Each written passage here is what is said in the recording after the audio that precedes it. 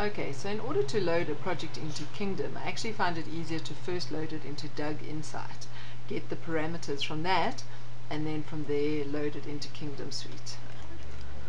Okay, so you open up DUG Insight, you click on Create New, choose a directory, so go to the location where you want to save your project. So I'm going to call this Kivitsa Test. Okay, and I click Save. Yes, I want to convert it to a DUG folder. Select the coordinate system. So you've just got to check the coordinate system of your survey. My one I know is UTM 33 North. So I select CRS. I select it from the standard table. Here I'm going to just write WGS 84 because I know that that is my datum. And if I scroll down, I'll eventually get to WGS 84 UTM. So you can see WGS 84 UTM, and mine is UTM 33 North because this is actually in the northern hemisphere. Just double checking it, yep, and I'm going to click OK. At the moment I'm not going to select anything under datum. Usually there is a reference datum, and so this is the height to which everything's projected, and I know mine is 290 meters, and I click OK, and now I'm going to click Launch because I'm launching the SeiSee loader. Okay, and now it's a 3D volume. Mine is in time. I'm not loading the gathers. I click Next. Add files. Here is my time SeiSee files, and I click Next. And now this is possibly the worst part in DUG, just because you need to know what column numbers your inline and crossline are at. So you can see mine says 0 now, and it's because these column numbers are incorrect. And so I have this in a document, and so I know that this should be 9, column 9, and column 13. And you can see here is my inline and crossline values.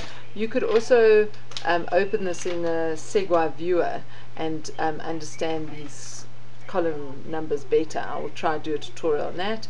And then I'm going to click here, and my X and Y values I know are in column 73 and 77. And you can see as soon as I put those values in, you're getting these UTM X and Y values. I click Next. It gives me an error. I click Yes. It's nothing serious. I click Next, and I click Start to analyze the data. Everything's turned up blue, so everything's fine.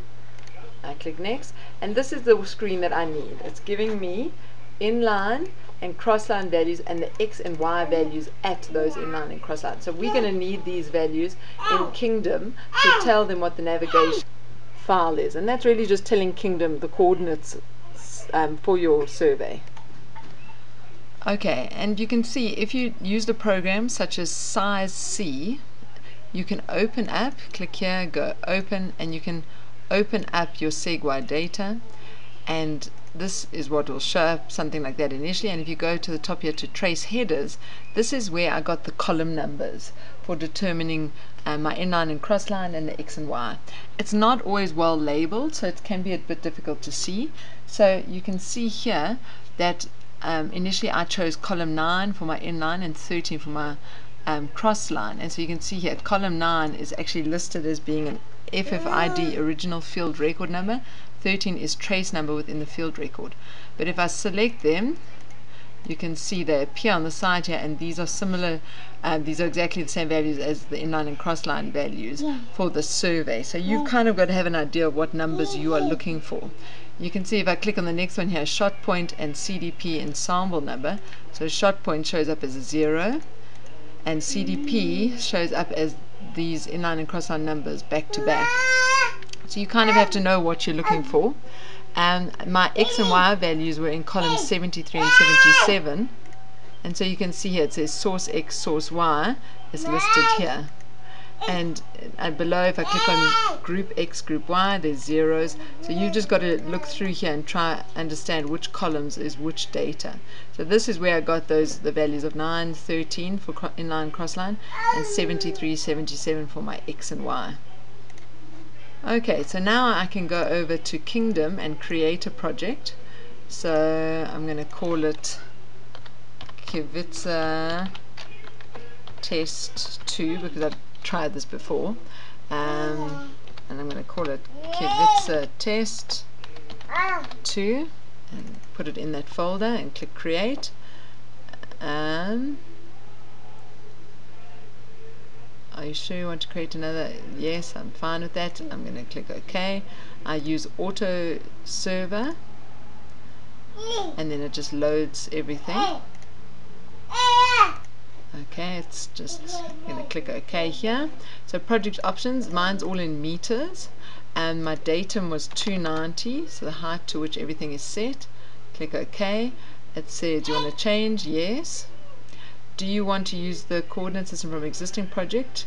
Yes or no. I'm going to click no and then I'm going to choose my coordinate system. So we said it was UTM, so I click here, WGS 84, and then it was 33 north. So I click on 33 north, click OK, and then it's going to load in my base map here. Okay, so now you're going to load the survey. So you go Surveys, Import SegY, go to Import 3D Survey, change this to 3D. You're going to browse here to your file where you saved your SegY data. For some reason mine doesn't show up, so I have to go All Files and I have to click on Time. I'll make sure it's in time or depth if yours is in depth. Click Next. Let me pause this and just close some of the other stuff that I'm doing. Okay, it actually turned out because I had it open in SeiSee, I wasn't able to go further. So I've closed SeiSee. I'm going to click Next. I'm going to click Next. Call the survey Kivitsa 2. And now here I've got to put my inline minimum and maximum values. So my minimum values here is 1,000 for both of them. And then my maximum value is for the inline is 1286 and for the cross line is 1279. I'm not actually sure about the increments here. I've left it as 1. It can be different for different surveys. I'm not sure 100% how to determine that. Do you wish to load the world coordinates now? Yes. So now we're going to use these values from DUG and put them here so that Kingdom can tell what the coordinates are for the different inline and cross lines. The easiest thing to do is to just highlight it, copy and paste, and make sure to take out this comma. And so I'm going to do that now for all these values. I'll pause the video, and so you're going to copy and paste all of these into the table. Okay, so you can see I've put all the values in here.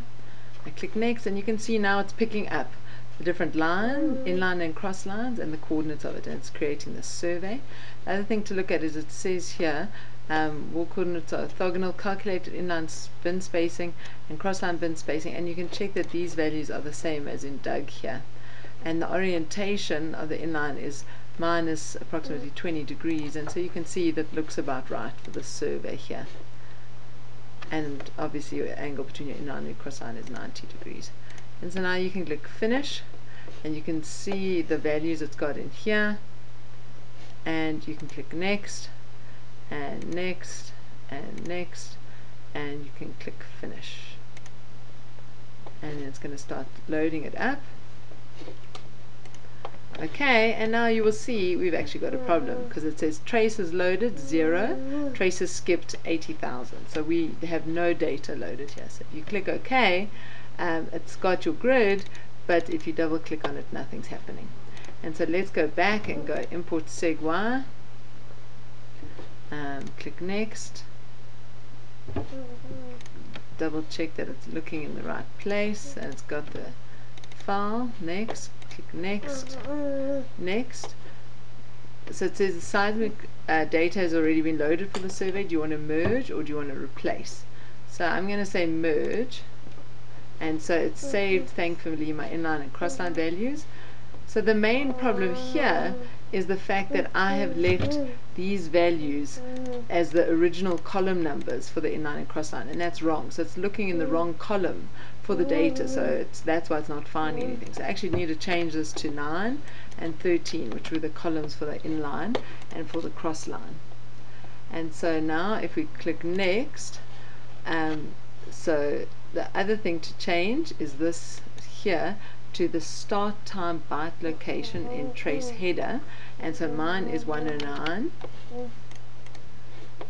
but you can try. I'm also again not sure how to find that value. If anybody knows, please write in. So you can try 105, 109, and now if you click finish, I can say yes, all maps will be closed. Let's see if it's loaded all the data. You can see now it's taking a hang of a lot longer to load, so it must be working correctly. So I'll pause just until the data is loaded. Great, so you can see it says traces loaded 80,000 and skipped is 0, so it must be right. And you click OK. We're going to go new base map, and so it is now loaded in the survey. If we click down here on survey, you can see it's loaded in Kivitsa 2, and the orientation looks about right, and that's how you load the data into Kingdom.